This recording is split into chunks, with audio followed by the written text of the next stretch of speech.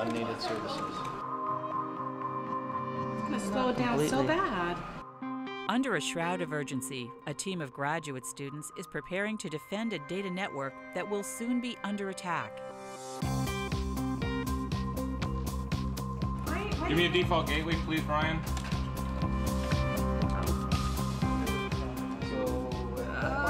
The students are practicing for the Pacific Rim Regional Collegiate Cyber Defense Competition, sponsored in part by Boeing, Deloitte, Intel, Microsoft, and the CIA.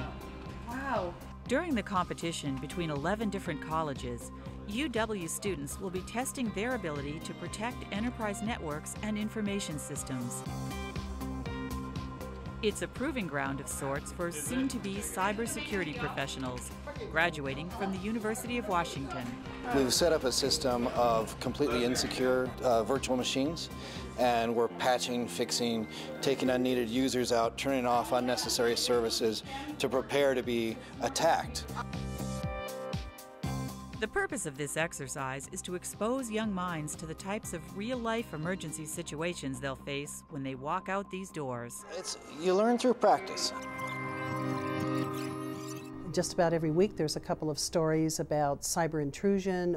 The competition is organized by Barbara Endicott-Popovsky, Director of the Center for Information Assurance and Cybersecurity at the University of Washington Information School.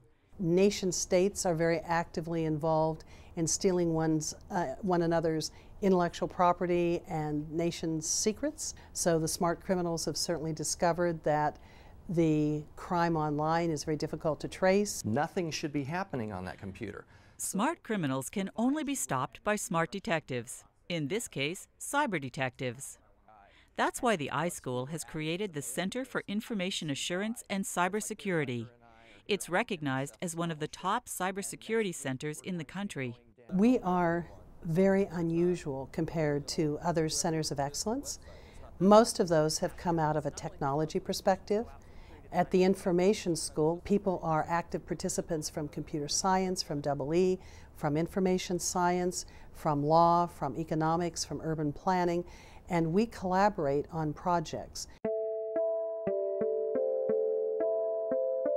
What would happen economically to this region if a facility like this were damaged either from man-made or natural disasters? Ginger Armbuster is pursuing a master's in infrastructure planning and management. Her interests exemplify the interconnective nature of cybersecurity. I think the world has changed. Everything is connected. So when we think about our water infrastructure and we think about telecommunications, they're all connected, and the connecting component is technology, is computer technology. And so cybersecurity is really a concept of securing and making safer, because you cannot completely make safe, but making safer the systems that we rely on for our food delivery systems, electrical systems, water, all of the infrastructures that we depend on for our economic and social well-being. Making systems safer, it's a daunting task. But soon, these students will be out in the real world doing just that. The government themselves have come out in the last couple of years and they've talked about a need for tens of thousands of people in government positions that can help inject a perspective on cybersecurity and their various roles. We can't find these people. So we're providing for a national need. We're providing for local and regional needs. We're doing something for the country. I just think it's a win-win all the way around.